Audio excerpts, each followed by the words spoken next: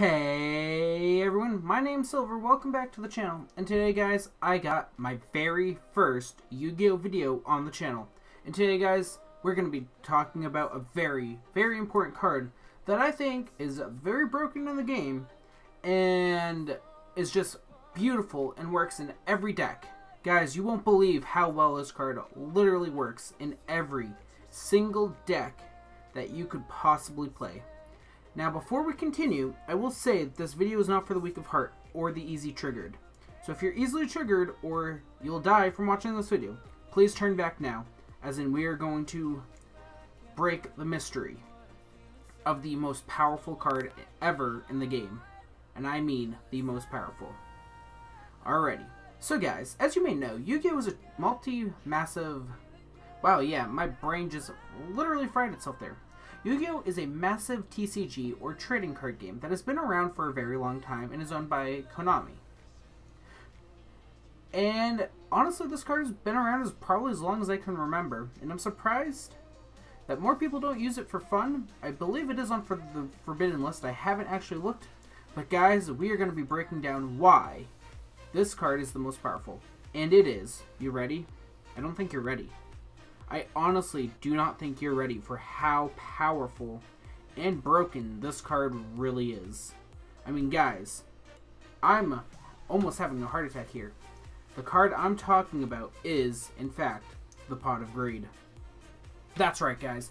The most broken card in Yu-Gi-Oh! Is not Dark Magician or Blue Eyes or Red Eyes or any of that. No, it is Pot of Greed. Why? Well, let's decode Pot of Greed. Pot of Greed is a spell card. I almost said monster card. I am really tired. Is a spell card that allows you, hold on to your seats, to draw 2 cards from the top of your deck. Even though it doesn't say from the top, it says draw 2 cards. Guys, this makes and breaks games, because if you run 3 Pots of Greeds in one turn, you can literally draw 6 cards. Play everything in your hand. Just play your 3 Pots of Greeds you had. So, this card is by far the most powerful, and there is a deep and rich lore. There's so many cards I'm not even going to try to get into. But, let's go over why this card is the most broken. It lets you draw 2 cards. On top of your regular turn draw, you get a total of 3 draws in one turn. And that's not counting any other draw cards you might have. This will allow you to get out so many advantages that you might need in the late game that you did not have at that moment in time. I mean, guys, it lets you draw 2 cards. But we're getting out ahead of ourselves. What decks can you use it in? Well, you can use it in every single deck in the game. Yeah, it is not restricted. It's not good or bad. It's not an archetype deck. It can be used in every single deck. Your Blue Eyes, Red Eyes, Exodia combo deck. Your Exodia deck. Your Black Magician of Death. I don't know. Your Elemental Hero, Destiny Hero combo deck. It can be used in all of them. It will let you get the cards you need.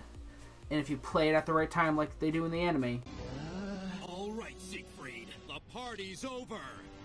First, I activate my Pot of Greed magic card. That lets me draw 5 cards. The spell card Pot of Greed. I'm throwing down the spell card Pot of Greed. And now I'll use its magical charm, and then draw 2 additional cards from my deck. You will get the miracle draws. The only card that I would think that is slightly better than it is no card at all. Honestly, guys, this Pot of Greed is a 10 out of 10 Pot of Greed shards, or Jar of Greed shards. No, it's Pot of Greed shards. 10 out of 10. Honestly, guys, if you do not own a copy or several thousand copies of Pot of Greed, you're doing yourself a crime and you should go get some. But, until next time, guys, I've been the Silver Wolf, explaining my very first broken card video. And guys, we'll try to tackle all these in the nearby future. So if you have a broken card, let me know down in the comments below. And guys, go check out my giveaways. They're going to be ending soon. So you're going to want to leave a comment on both those videos if you want to enter the giveaways. Plus, I have a 3rd one coming at the end of this month, hopefully. So, I will see you all later.